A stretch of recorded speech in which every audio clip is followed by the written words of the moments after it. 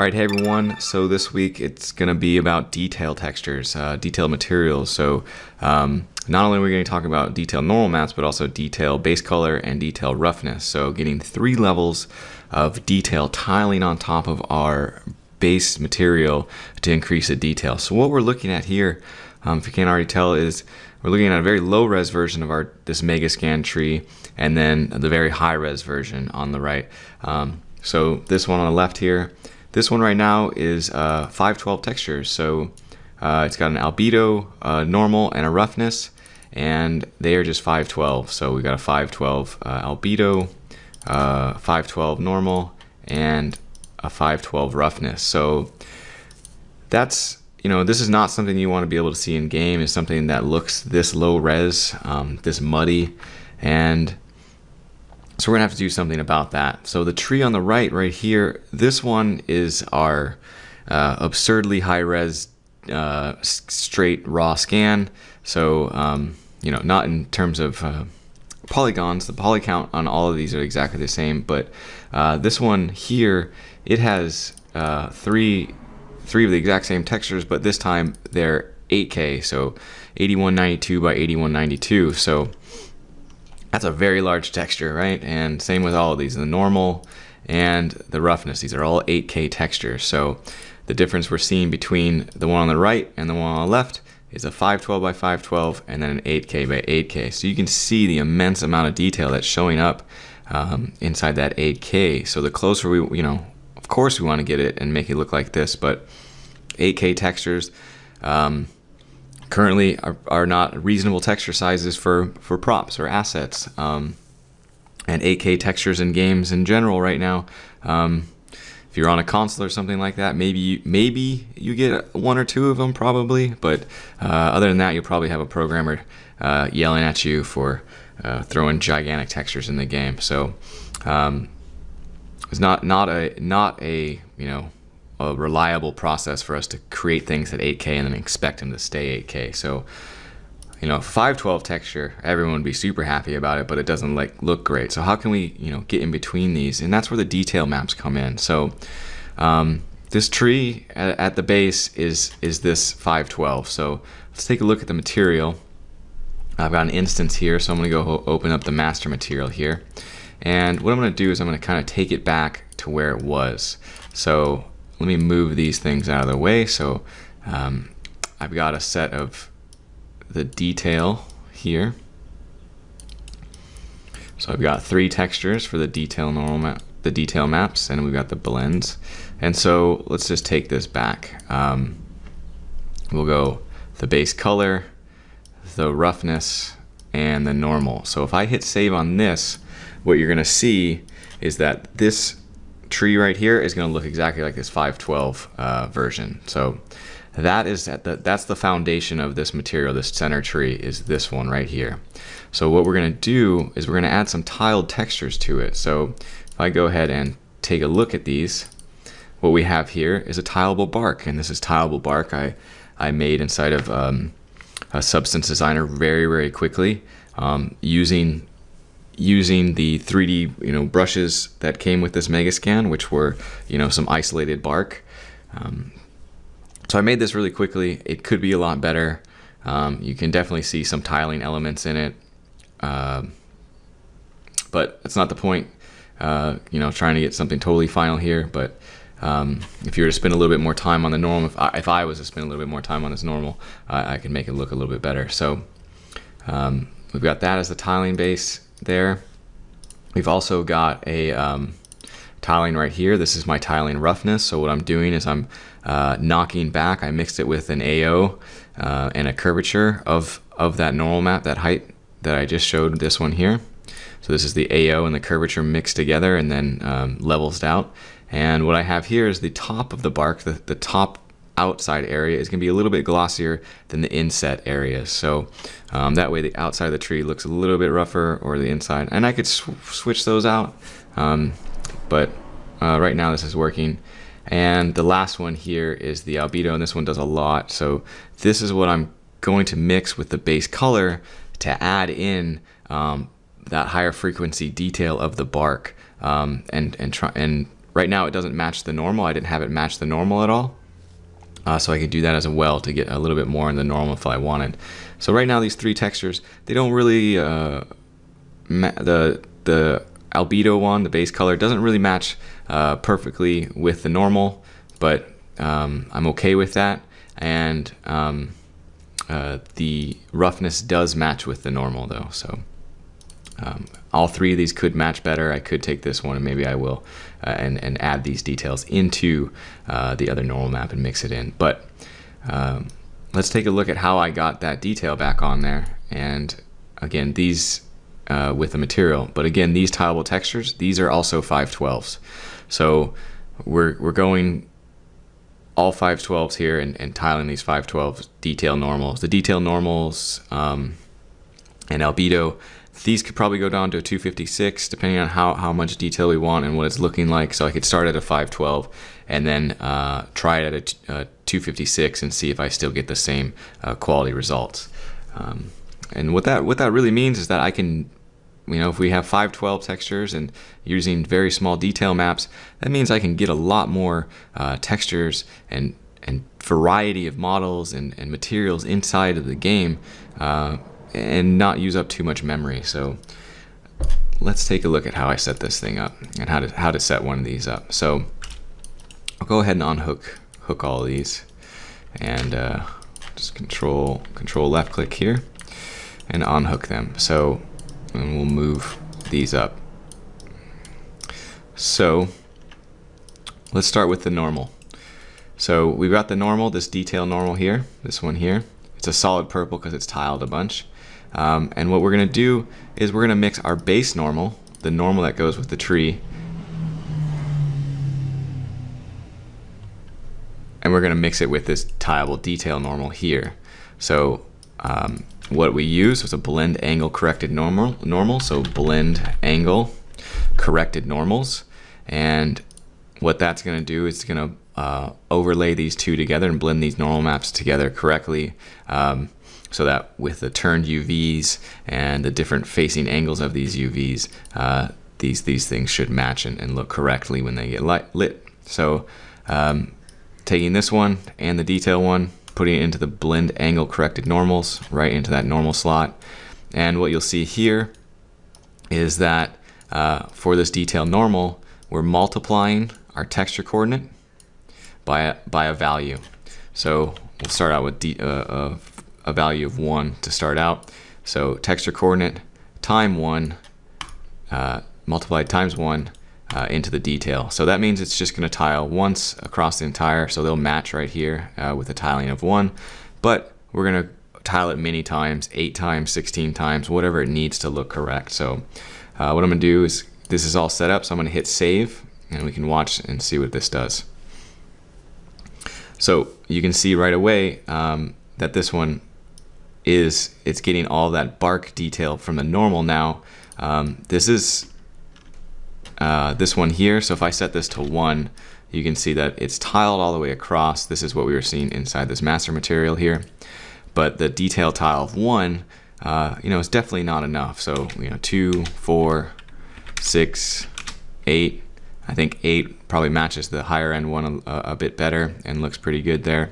So we'll just stick with that one. So just with the normal, we went from very blurry and low res to something that looks a lot more detailed, but it's still the color is off right now. The color is blurry and blotchy. So if we were to go to detail lighting, I'd say this works out pretty well. Besides these kind of unique spots of tiling inside that detailed tiled texture, which like I said, if I spend more time on getting that tileable texture in Designer to look better, it will work better. So we're already closer. This is a huge jump closer to the normals of our 8K and what we'd want it to look like. And so again, this is now just 2 512 normal maps versus an 8K normal map across this entire thing. So that's great there.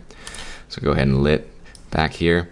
So let's get closer with the albedo now. So with the albedo, what's this one here? So bark albedo, and this one has a lot more detail into it. So this is a mix. I made a tileable texture out of you know, the normal map one, and I grabbed a curvature from that, and then I took let's see, I took this texture over here. We'll take the 8K one, we'll look at that one. So what I did is I took this texture here, this one right here, and all I did was make a selection out of here, like a square selection, copied and pasted it, made it tileable inside of Photoshop, and levels it out, took all the color out, and made this texture out of it, and then mixed it with the curvature of this normal map. So we're getting a little bit of those big details from the tile texture, and then we're also getting the high frequency detail from the albedo of our 8K texture as a source. So whether I had the 8K source of the tree trunk to pull and get an albedo from to get this detail from, or I could just go find any other bark texture, say off CG textures, and I could make it tileable. The point is getting this detail, this higher frequency detail, and then using this. So what we're going to do is I'm going to show the difference between two things. First, what we're going to do is we're going to take the albedo, this 512 albedo, and you can see it says 8K here because this is the parent here, but you can see that the instance here for this is a 512. So I'm not doing any trickery there if you happen to notice that, because this is a parameter, and so I overwrite that 8K with the 512.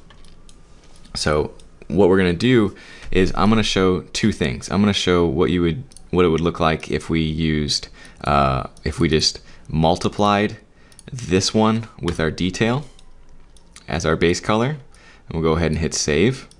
So what you'll see is that we get a lot of detail back in here. So you can see that we went from very blurry and muddy to a lot more detailed. So we have a lot more breakup in here, but our overall tree just kind of just got knocked back and darker and a little bit of and it's still muddy. So, and that's because we're just multiplying this high frequency noise across here, and it looks good depending on how much we want it to contribute to our albedo. But right now, how much it is and the amount of detail that I want out of this, it just looks too dark in general. So between these, and if I go on lit, you can see that the overall tree just got completely dark, a lot darker in general. So the other option we have is to actually, I'll just go ahead and delete this, is to use a blend overlay. And what the blend overlay does, so yeah, what this blend overlay is going to do is instead of just making things darker, it's going to be just like an overlay inside of Photoshop. It's a little bit more expensive in terms of instructions and everything, but you'll see how big of a difference this makes. And so the whites are going to make things brighter, and the mid-gray is going to stay even, and then the anything darker than mid-gray is going to multiply. So you're getting a mix of multiply for anything black to mid-gray, and then you're getting an additive from anything from mid-gray to white. And it's fairly subtle, so it works pretty good. And let's hit save here, and we can see the difference. I think I already actually saved this. So we need to pop back real quick. Let me put that multiply back on. We can look at the difference between the two here. So go ahead and put multiply back on since I skipped that on accident. So we can see the difference. So right now we have the multiply, and we'll look at on lit and we'll see what the difference is. And now we'll go, so now we're looking at multiply, and now let's do an overlay instead and hit save. There we go. So now we're getting some brightening areas and some darkening. It makes a big difference there. So again, a big difference between the multiply and the overlay. Overlay is working a bit better. And the other thing I added in was a lerp. This is a pretty nice little thing to do. So you can add in a lerp, and this way what you can do is you can have a slider that lerps between the blended with the detail and the base. So what we can see is if I hit save with this one, nothing changes, but inside of our instance material, we now have this detail albedo amount. So if I put 0, we go back to just no albedo base color detail map on side of there. So 1 is the full detail and 0 is without. And so you can see the difference in that right about there. So big difference. You can see just that albedo, that black and white texture makes. So the last one to hook up, which does a little bit but not much, is the roughness. So let's go ahead and hit lit and then optimization, buffer visualization, and we're going to go roughness. And what I'm going to do is we're going to go from this roughness and we're just going to multiply the roughness, this one here, this one very light here, so it's white and then some darkness. So you can go ahead and multiply that on there, so and you'll see the difference. So we have this tiled roughness map. Take this to multiply and make sure that all of our detailed textures do go and get to the same texture coordinate with the tile on it.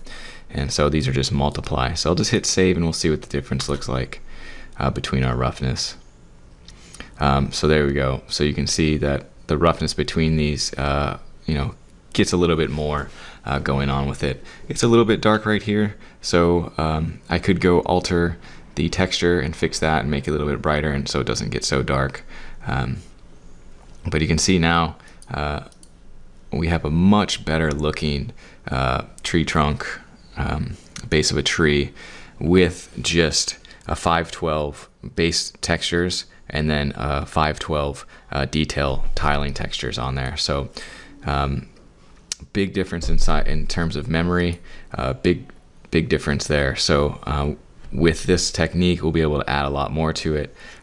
Something to think about too is that with this, I do have some other things to worry about, like I should be using a second UV channel for this detail normal map, and also I would need a different detail normal map for any other types of materials. So this tree has a mix of the bark and the moss, so I should do a detail map for the moss as well, or I should just blend over my own moss and use a mask, a low-res mask from this tree. So lots of different options to continue adding to this and make it look better. But this week's Tuesday tip, just how to what these detail maps do and how big of a difference detail, base color, and roughness can really add an extra bit in on top of the normal and get a good look. So that's it for this week. Next week I'm going to talk about channel packing. So right now when we look at these materials and we look at these base materials here, we do have a lot of textures in here. That's the detail map one, so this one here, yeah. So we have 6 different textures here, all going the same thing, and we could take this down to probably 3 or 4, so maybe even 3, and get these looking exactly the same. So yeah, it'd be 4. So we'd have our base, and then we can start channel packing some other stuff. And for this other tree, we had a lot more going on with the fuzz and everything. So we'll do some stuff about channel packing next week. So have a great week, everyone. Thank you for your time.